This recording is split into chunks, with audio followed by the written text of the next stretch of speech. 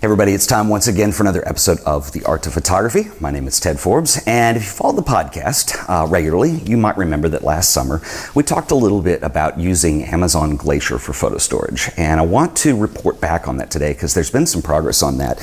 And I have to first of all give a shout out to my buddy Enrico, who he and I have been emailing back and forth quite a bit since we did that episode. He's a photographer and a developer, and we've both been pretty excited about the possibility of using Amazon Glacier for photo storage, and he's written a really nice extensive blog post on this. I'm going to put a link in the show notes. So if you want to go check out what Enrico's done on this, and a lot of the stuff I'm showing you today is pretty much what he's discovered and what he sent me.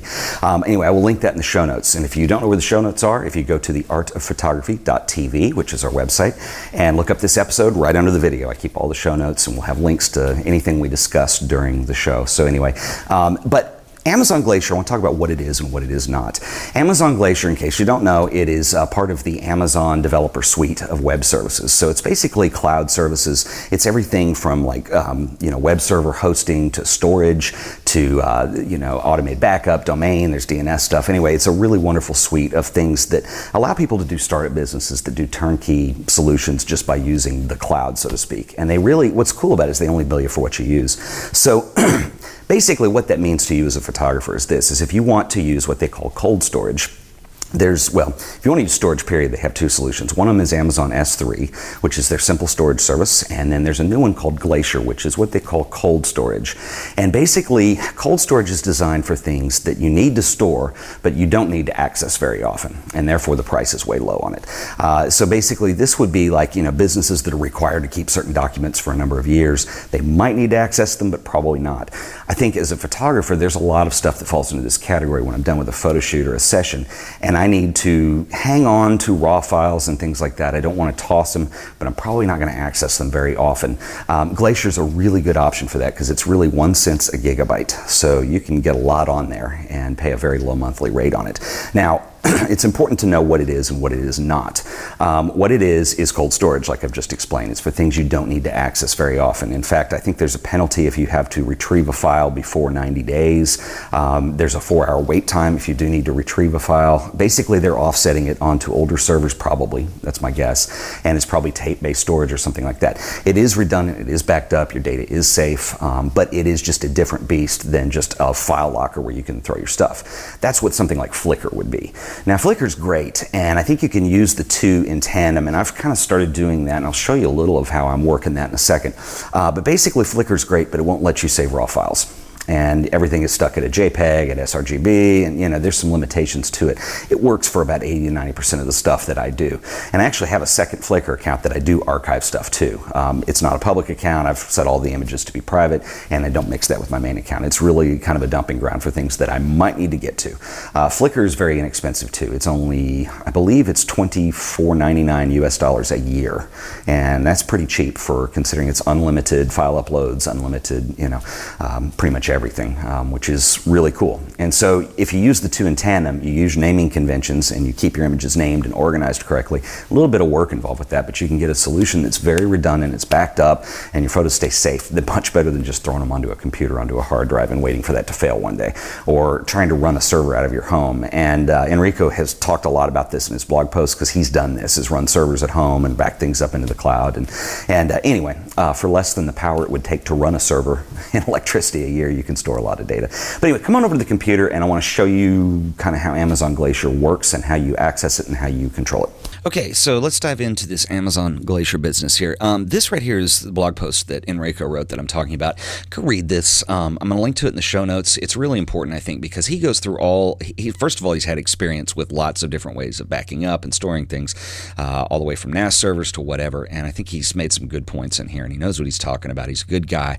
And check this out. A lot of the information that I'm talking about here today is based on what's in here, so I'm going to link that up in the show notes. His blog is thegrayblog.blogspot.com, and there's a lot of good stuff there. Okay, so what I'm going to do is I'm going to show you how we're going to leverage S3 to work with the Glacier here. And if you go into the Amazon Web Services homepage here, which is aws.amazon.com, you will need to sign up for an account and go through all that rigmarole because they will bill you monthly. But the stuff is cheap, and we're going to learn how to use it here. Okay, so here's a list of all the Amazon Web Services that are being offered. There's a lot of wonderful stuff. We're going to be dealing with S3. Now, there is a Glacier link here too, but we're not going to do Glacier like this. We're gonna assign it from S3. I'm gonna show you how this works. Okay, so if you click on S3, this is how S3 works. If you don't know, S3 works with a series of what they call buckets, and a bucket is kind of like a folder. And in fact, you can create buckets and access them from an FTP application. And this is the one I like. It's called Transmit. Unfortunately, it's a Mac-only app made by Panic Software. It is the best out there. There are some good Windows apps as well, but you want something where you can probably drag and drop and manage files that way. You can also do it through the web browser with Amazon, but I really prefer to do it this way. I don't really touch the other side. So anyway, we've set up, you can see there's a little window, and this is Archive Test 2012, which I actually made earlier, and I threw some CR2 files in here. Camera Raw, and these are ones that I want to archive. And so if I go, let's look at them from the web browser side too. So if I go to this Archive Test 2012, you can see them listed here as well. Now, what's going to happen here, and I'm sorry it hadn't thrown it over yet, but you're going to see this list of files. There's name, storage class, size, and last modified. Well, this looks like something you'd see on your computer for the most part, except this thing called storage class, which is kind of a proprietary to Amazon kind of thing. And they deal with these in S3. And they have now created a storage class called Glacier. And this folder is actually timed, so later this afternoon, these will all turn into Glacier class storage. They will be in the Glacier, and you probably won't want to get to them very often because they charge you for retrievals if it's over a certain percentage, and I think before 90 days. But anyway, this is a really good way of cold storing a lot of files, and it's, like I said, it's a penny a gigabyte, so you can't complain there. If you need to restore something once it's in a Glacier class, you can select it in here, and you can request a restore on a file, and it will come back to the real world and out of the Glacier, and you can access it again. So anyway, once again, it's really important to remember that Glacier's not for stuff you need to get to all the time. And as you can see, there's no metadata that I have associated with these. There's no thumbnail, no nothing. So you're going to need to be fairly organized about this, which I think is pretty important, which is why, let me go over to Chrome here, I keep a second Flickr account, and I keep my files in here, and I keep the file names. So you can see, like for instance, here is underscore MG underscore 9569, which is this photo of the church. And if I go over to the Glacier, there it is, 9569 right there. So I keep the Flickr side of it because then I can do my metadata and my tagging and all that stuff. This is not my main Flickr account. This is a second one that I use. Plus, it stores really big files, so I can go in here and retrieve a large size JPEG, which is probably what I would do more often than needing to access the original Camera Raw anyway. So it works really well. One other thing I want to show you, let's talk about how to set one of these things up if you're in Amazon. So what we're going to do is let's go back out to my list of buckets, and we're going to create a bucket.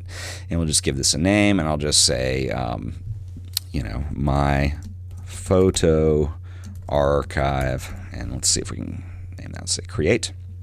It's going to set up. There's my photo archive.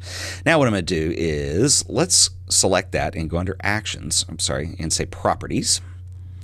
And we have my photo archive, which is this last one selected. And there's a number of things I can do with properties. And there's permissions in here for the files that are in there. I actually want to go down to lifecycle. And this is how you throw stuff in the Glacier. What we're going to do, as I close it, we're going to say add rule. And this is under lifecycle rule. You can name it if you want. I'm going to apply it to the entire bucket. So everything in this entire bucket is going to go down like this. And you can mess with prefix, and there's other things you can do too. And read Enrico's article because he talks about that. What we're going to do is add a transition. And we're going to add a transition to Glacier. And unfortunately, the shortest amount of time they'll allow is 1 day. So we're going to say basically for everything that gets put in this folder, within 1 day of putting it in that folder, transition it to Glacier. Say save. It's going to say, hey, look, explain what's going on. You say save and you're done. Now from now on, anything that via FTP, I don't even have to think about it. I can set this up, and let's refresh this list so I can see my photo archive. There it is. So anything I put into this folder now has basically an expiration where it's going to go into the Glacier after 1 day. You could set that for longer if you want to, which might be kind of handy if you're going to go throw files in there and you may need to access them in the next month, but if you're not going to do them in a month, you're not going to do them. So you could say 30 days on there, something like that. But anyway, that's basically how you use the Glacier, and it's pretty exciting, and I think it presents some really cheap photo storage for a lot of photography application. Not all of it, unfortunately. Like I said, remember this is cold storage, so don't put things in here you're going to need to get to next week. This is for stuff that really needs to be offloaded and just stored that you want to get to probably someday, but not for a while.